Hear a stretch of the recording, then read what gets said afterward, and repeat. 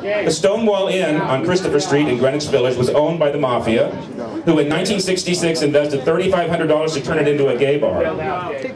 There was no running water behind the bar. Used glasses were simply passed through a tub of water and immediately reused. There were no fire exits and terrible plumbing. Customers were inspected through a peephole before being allowed in and had to sign a book before proceeding. Most were male, with a few transvestites and occasional lesbians. A small room at the rear of the club catered to drag queens. It was the only gay bar in New York which allowed dancing, however, so it became known as the gay bar of the city. In the week prior to the riots, police raids increased, with the Stonewall raided just 5 days before, as well as 4 gay bars being forced to close completely. For gay people in 1969, there was a constant threat of intimidation and imprisonment.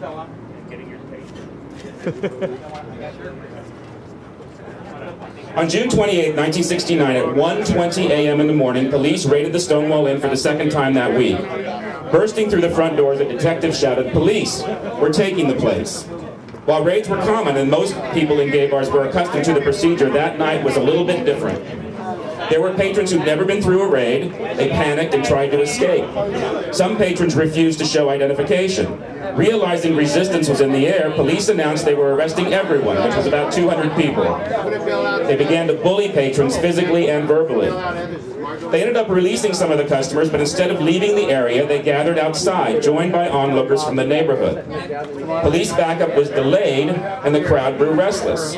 As employees of the bar were put into police vehicles, someone shouted "Gay Power," and another one started singing "We Shall Overcome." Rumors began to spread that police were beating customers inside the bar. An officer shoved a transvestite who hit him on the head with her purse. A woman being arrested struggled and fought with police, who had hit her on the head with a billy club simply for complaining that her handcuffs were too tight. She faced the crowd, which had grown to 10 times the number of those being arrested, and asked why they weren't doing anything. An officer picked her up, threw her into the back of the paddy wagon, and that's what started the riots. The crowd moved toward the police, who incited them more by trying to restrain them. Tires of police vehicles were slashed, and the crowd worked to overturn the paddy wagon. Coins and bottles were hurled at the police with shouts of "faggot cops" and "pigs." People outnumbered the police by about 500.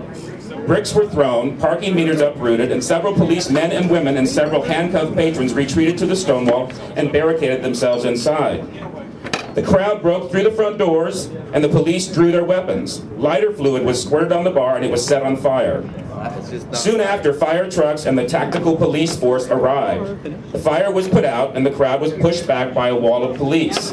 Some in the crowd started impromptu kick lines, singing, "We are the Stonewall girls, we wear our hair in curls, we don't wear underwear, we show our pubic hair." The night ended with police beatings, chases through the streets, and general chaos until 4 in the morning. The Stonewall was smashed and destroyed.